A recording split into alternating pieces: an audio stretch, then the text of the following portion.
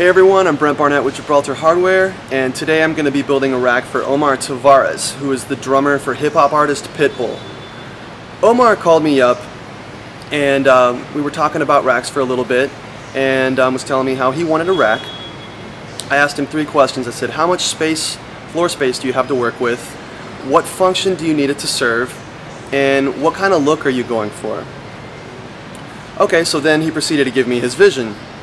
He said I needed to be able to fit on an 8x8 riser, and I needed to be able to be split in half very easily to be carried on and off stage. So I was like, okay, you don't want a crossbar then over the bass drum? He's like, no crossbar. I was like, okay. He goes, but I really loved the 2 tiers that I've seen on other racks, and but I want it to be low profile. I don't want it to be, the tiers to be really high like I've seen on a lot of like metal guys racks, but I really do like the 2-tiered look. And also, I want the cymbals and snares and electronics that I have to all be coming out of vertical bars. I was like, okay, we can do that. So check it out, this is what we did. Okay, so the first thing I did was establish the leg. I added the SCGRS CTLA, which is the chrome large T-leg assembly. And I used a 24-inch curved bar, which is the SCGPR24C. And the reason I did this was Omar wanted to, he wanted a couple different side racks because it would be easier to set up and tear down and to move off stage. But he wanted to look a little different, and he didn't want necessarily straight bars, so I decided, hey, why don't we try moving the curved bars in towards the middle. The bass drum's right there, and the rack toms are going to shoot out of the 2 curved bars. Okay, so now I've added the side crossbars on. Omar liked what I did with Dusty Saxon's rack. He liked the fact that there was 2 tiers, but he didn't want 2 different T-legs. So what I did was I took 2 clamps. For the outside clamp, I used just a regular chrome right angle clamp, and for the inside tier, I used an actual adjustable right angle clamp, the SCGCS-AR. And I used that to actually get a little bit more distance from this particular tier. But the most important thing is that you make sure that all of your vertical legs are perfectly straight up and down, that they're not leaning left or right, because that's what's ultimately going to affect your stability.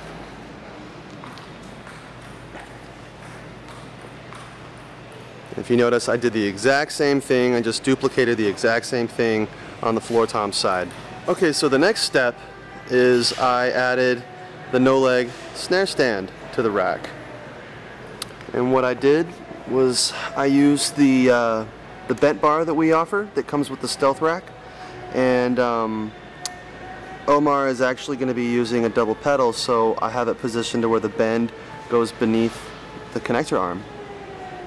The reason I attached it right here was because there was no other vertical pole or something that I could connect it to, and I don't want to connect the snare stand over here, and I didn't want this to be so far over connected onto this vertical pole that it was going to conflict with the pedal, or it was going to conflict with the hi-hat stand.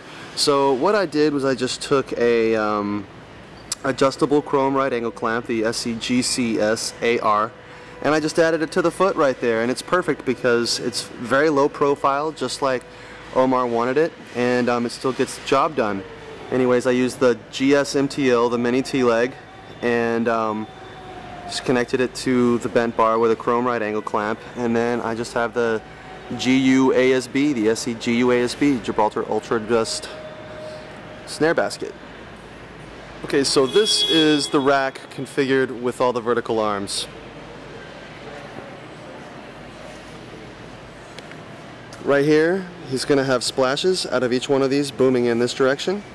I used 24-inch curved arms for that. And for these 2 crashes that he's going to have, I put 36-inch curved bars off this, and I just connected all these to the rack by using just regular right angle clamps. Now this long guy right here is a 46, and we are going to be using that to put his overhead mics out of. The same thing on the other side. Now if you go to the inside, this is where he's got another auxiliary snare. He's got a 14-inch snare right here, and then right up here he's got another 12-inch snare. At the top he's going to have an SPDS coming out of it right here, so it kind of makes a little bit of a triangle, so he can be sitting on the left side and just be playing over here like this. Now the floor tom side, I had to, it looks a little different because there's not as much stuff over here, but I still used the 24-inch curved tube for this. This is where the ride's going to come out of and shoot over his just over his 12. You know, this is actually a 36 for a crash, and these two 24s are just for, you know, some smaller crashes. And as I mentioned earlier, this bad boy right here is for the overhead.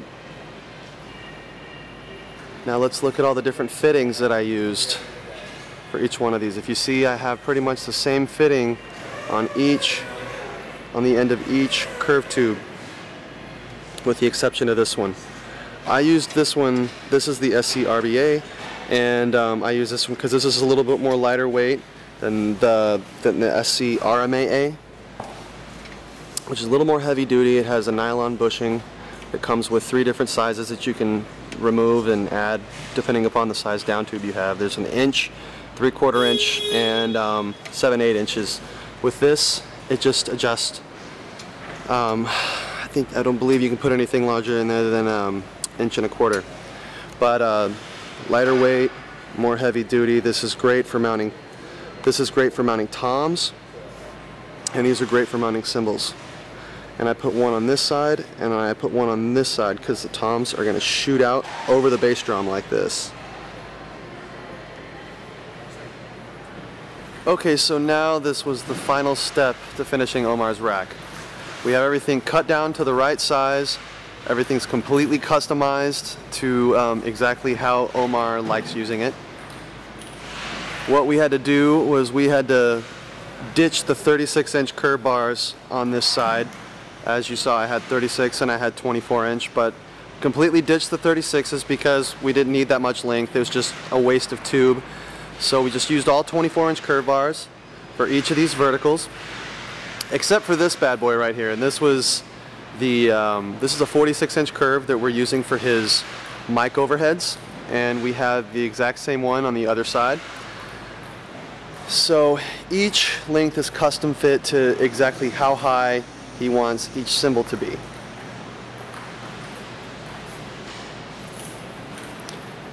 And I have the SC RBA attached to the top of the tube to allow you to be able to mount a boom arm down inside the tube. And I just connected it to the rack using a right angle clamp.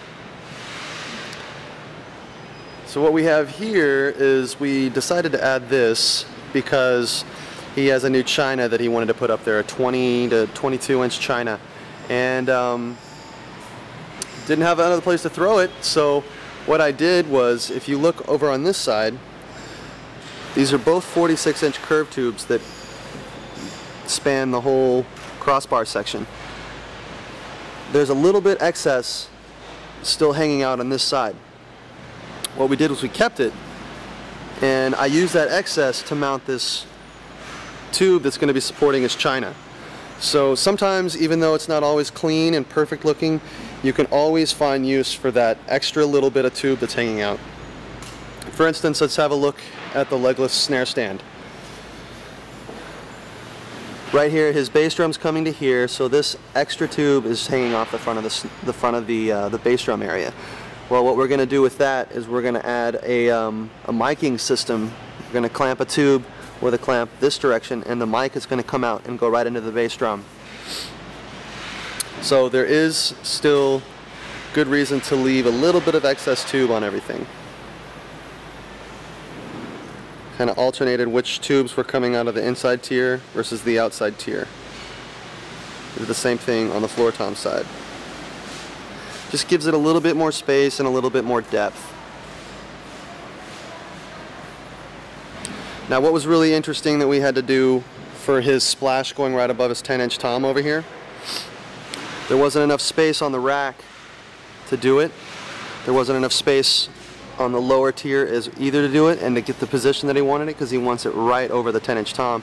So what I had to do was I added a SC GCS AR clamp which is the adjustable right angle clamp, the one that has the little drum key on the inside that you can turn, and you can flip this 360 degrees no matter which angle you want.